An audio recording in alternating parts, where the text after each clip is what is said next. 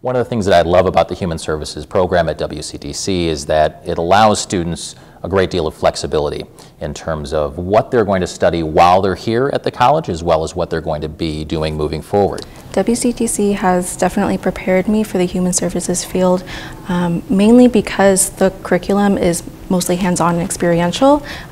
Being able to know and have experience in what an actual situation looks like and being faced with real life situations before you actually go into the field has definitely prepared me. WCTC has prepared me by participating in group discussions and presenting in front of the class and doing video conferences in the Video Skills Lab. WCTC has taught me a lot of different skills that I use every day at work, from case management and documentation, so actually writing how to document everything day to day, which is a huge part of my job. And we really do try to be understanding in terms of the different policies and approaches that we take and the different ways that we present classes. They get it. They get life. I got pregnant halfway through my schooling here, and the instructors were just able to make everything work.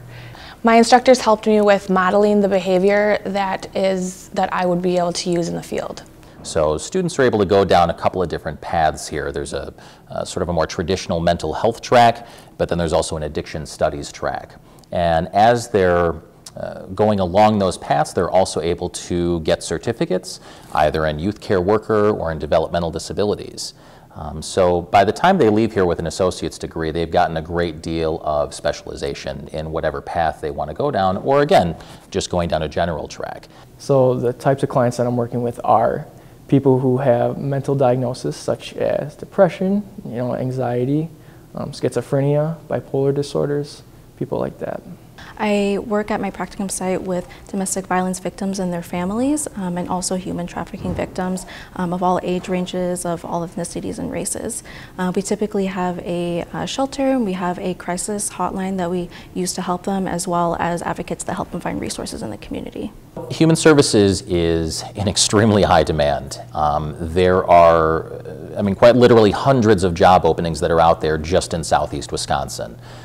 So employers are really looking for our students to be able to fill those positions. My practicum placement, I was actually hired on halfway through the semester, and my favorite thing about it is how excited the people that I work with are. They are genuinely happy to be receiving any services from us. So I'm graduating in spring of 2019, and I'm really excited to go forward and learn more at my practicum site because I was actually hired on. So I'm excited to more so strengthen my skills the more I work there.